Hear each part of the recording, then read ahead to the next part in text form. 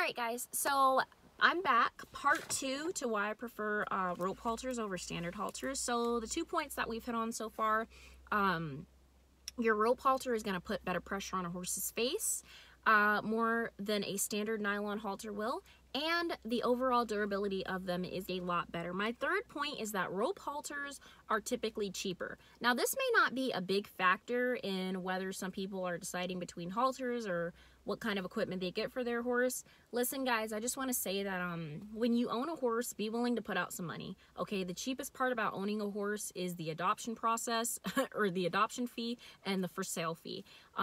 That's the cheapest part of owning a horse, is buying them. After that, you're going to be putting money into that horse. No matter how much of an easy keeper you're going to be putting money into that horse for years and years, or however long you keep that horse. So if you're choosing a less good piece of equipment over a better piece of equipment because of the price, then one, that's bad horsemanship. You need to evaluate yourself. And two, maybe you just don't need to be owning that horse if you can't afford to get good, efficient equipment. By efficient, I mean something as simple as a rope halter, something that's going to help your horse in the long run and help you in the long run when it comes to training. So, but anyway, halters, rope halters tend to be a lot cheaper than standard nylon halters. The reason that nylon halters are usually up priced is because, one, the sellers or the manufacturers, they understand that, hey, there's a lot of ignorance and dumb people in the horse world. There's a lot of people that like to look flashy in the horse world. So people are going to buy something that looks prettier, that looks more flashy, that matches the horse's coat a lot better. Not a lot of people are going to be like, hey, let me get this rope halter because yeah, it'll go good with my horse's coat. Listen, guys, that should not play a part in the equipment that you're using on your animal, okay? And not only that, if you are somebody, hey, I'm a person, I love to buy pink and purple and beautiful colors too to put on my horses. Their rope halters come in a lot of different colors. Again, there's a turquoise one, and here's a lilac one, lavender, whatever. But yeah, so they come in all different colors too. They just don't have a bunch of fancy designs like the nylon, the standard breakaway ones do. But again, guys, so the reason those are usually up priced is because, one, more people are going to buy them just because of the way they look, and two, a lot of times those halters have like a lot of designs on them. I used to have one in zebra print. You can even get them made in leather with gold plated and script on it and everything. Listen, guys, that all looks nice, but it's not going to be efficient when it comes to teaching your horse things on the ground, or riding, or teaching them to have a soft face, or teaching them to respond to pressure on the face. A lot of that's really just not going to help. So guys, get you a rope halter. I can't say it enough. Go buy a rope halter. Again, so this halter, I paid different prices for all of these, and I'll explain why in a minute. This halter I paid $16.99 for. I don't know why I remember these prices. I just do. I paid $16.99 for it. That's not bad at all. Like I said, a standard breakaway halter, they usually run for $20 and up. And $20 is pretty cheap for one of them. But if you walk into like a Tractor Supply, you'll pretty much see them all lined up on the wall, and they're pretty much $20 and above. So either way, so you may as well have paid $20 for a piece of equipment that's going to help your horse, rather than a piece of equipment that's going to break the moment your horse pulls. Or, yeah, so this was $16.99. This purple one that I recently just bought, this was $21.99, and which, again, still a pretty good price. I would have paid more for a standard halter. I'm not sure how much that little blue one was. The owner bought that, but I'm sure it probably wasn't more than 15 bucks. But this halter, so this one was my most expensive one. It was $36. So I'm gonna explain why though. With a standard breakaway halter, lead rope is not, usually a lead rope is not going to come with it. And if a lead rope does come with it, it's probably not going to be a good quality lead rope. By good quality, I mean it's probably not going to be a strong, I'll show you this. It's not, so this is a nice thick lead rope. I mean, this lead rope I can grip easily. The material is not too silky to, if my horse were to pull or if something were to happen, it slips out of my hand. I have a good grip on this. Again, nice, strong. You can see it's weaved very nicely, and it has these little what do you call these little leather pieces at the end. Now, a lot of people may use this to spank a horse or to get him to go faster and saddle. Listen, guys, I don't. Whenever I ride, I go ahead and just use these as reins, which brings me to my next point. This lead rope is already attached to the halter. Now, a lot of people may find that as an inconvenience. I don't, because with standard breakaway halters, much like, okay, guys. Okay, so much like this side pole, well, they call it a side pole, but it's just a rope halter. So the bottom of this has a metal buckle. Standard breakaway halters have the same buckle, and then on top of this metal you would attach a lead rope to it, which has a metal end, which has a metal clip to it. The reason I have grown to dislike the metal clips on the end of lead ropes so much, and they come on the end of lunge lines as well, is because they don't tremendously weigh a horse's head down, but they do weigh a horse's head down. I want to teach my horse to be light in the face. Those buckles make it really hard. If I need to correct my horse, I don't want to be snapping that buckle in their jaw. I mean, that is just very cruel. A lot of people disagree. Look, if you can't get your horse to be polite and respectful on the ground without smacking a freaking buckle in their jaw, then you don't need to be dealing with horses. You don't need to have a horse. So I like this. It's a lot better. If I need to correct and I give some pressure to that rope, it's not smacking my horses in the jaw with a metal buckle. So it just has this knot right here. But anyway, so another thing I like about, I paid $36 for it, because when these are reins, again, if it's just efficient as a lead rope, imagine how confident and good I feel with these kinds, or these ropes in my hands as reins. I mean, they're very long. I'm not sure the amount of footage that these are, but they're very long. And the reason I like them being long is, one, they're not too long to where I'm lugging around a giant lunge line with me every day. I don't even use a lunge line anymore, because I always pick rope halters that come attached with a long, strong lead rope. So this lead rope is long enough to where if I need to do some kind of schooling on the ground, I need to do correcting on the ground, I can lunge my horse comfortably in a large circle with this lead rope. And again, I don't need to lug around a large lunge line with me. But yeah, so when I make reins out of them, I just loop them around the horse's neck. I tie the little leather parts. I tie these little, well, pretty much I tie this whole rope. I tie it down under here, and now I have reins. So I don't even have to go and switch my piece of headgear, because this just turned into a nice, efficient halter. And I don't have to ride in a standard breakaway halter, because first of all, I hate them, and second of all, I've got a nice rope halter, nice durable rope halter right here. So that's just a huge reason. So again, that was $36. One, because the actual rope that it's made of is just a lot more durable. Not that I find any difference in the durability between that one and other rope halters I've used, but I do like how this one, it holds its form really well on the horse's face, versus my other ones. Although I like them a lot, I love this one the most. And again, the lead rope is nice and long, and it's made of a good material, and I really like the feel of it in my hands. So again, I paid $36 for that. You'd pay that much anyway for a standard breakaway halter plus a lead rope. You'd probably pay more. So that's just something to keep in mind. So like I said, rope halters are usually cheaper. However, don't make that one of the main priorities to consider when buying tack and equipment for your horse, because again, we all know cheaper is not always better. Even though owning horses gets expensive, always try to give your horse what's most efficient.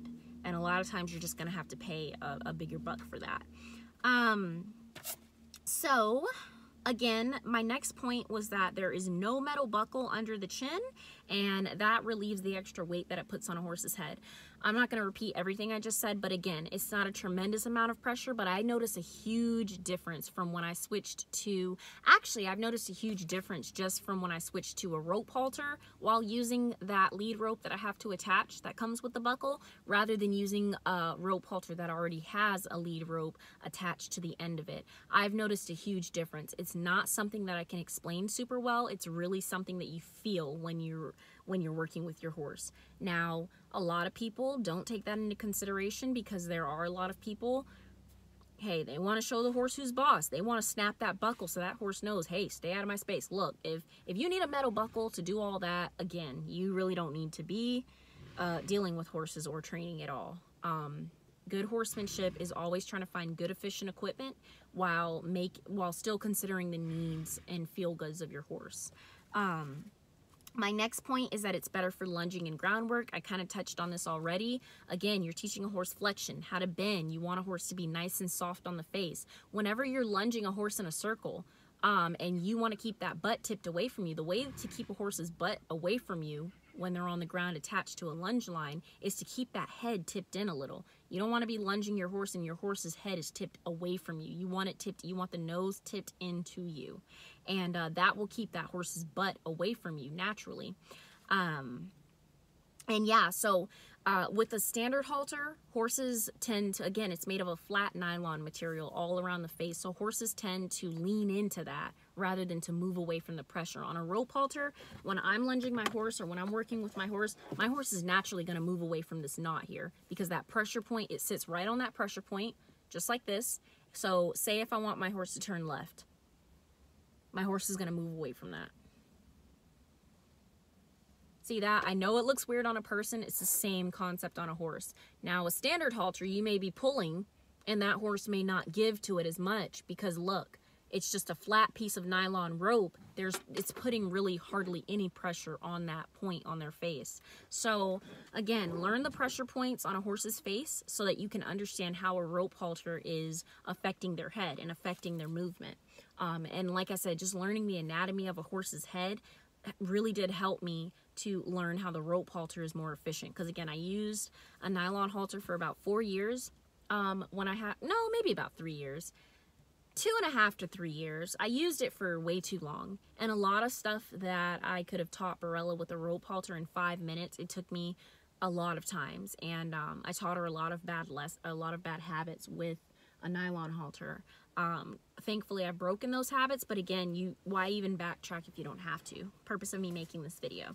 So my next point is that, well, I already talked about this, that it easily turns into an adequate bitless bridle. Bitless bridles put pressure on the face instead of in the mouth, whereas a standard bit would do. So again, this is just your basic halter. I will say this, so when you go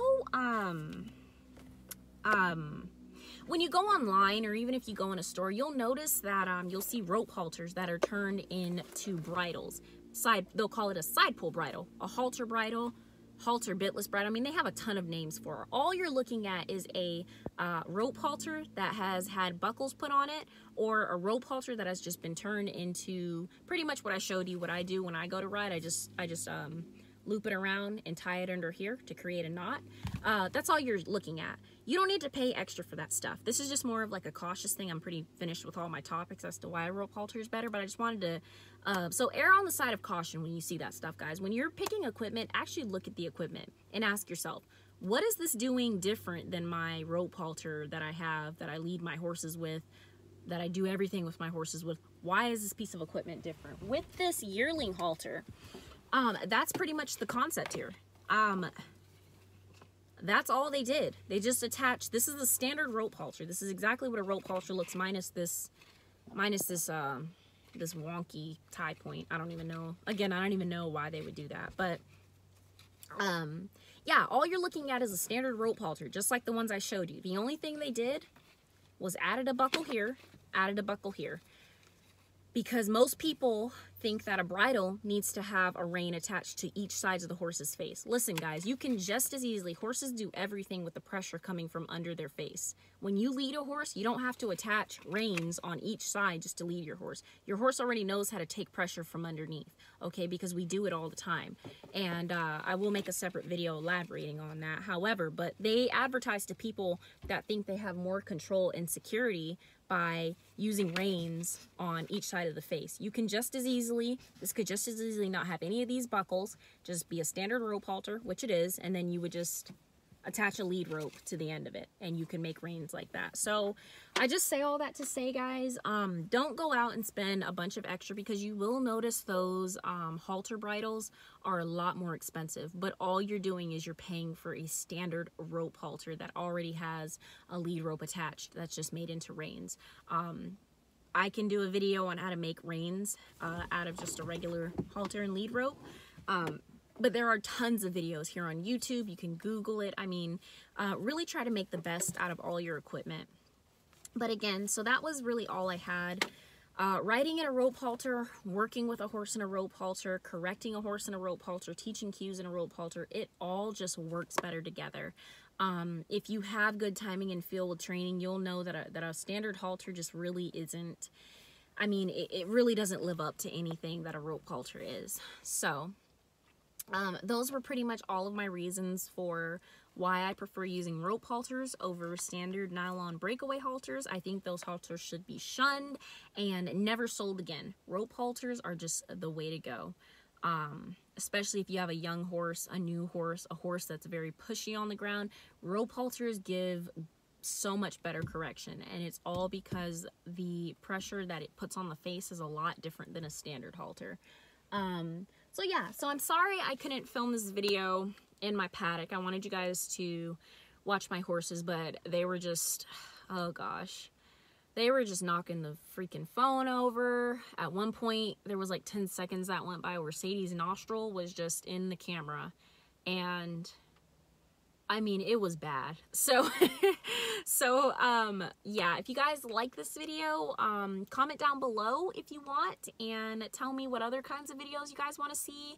I will be coming out with much more videos this week. And in a couple of my next videos, I'm actually going to be going more hands-on with teaching you some things about what you need to be looking for when you're starting your horse under saddle, all that stuff. So yeah, I definitely enjoyed making this video. I enjoyed talking to you guys about it, and comment down below, like this video if you want to see more like it, and I will see you in the next video. Bye!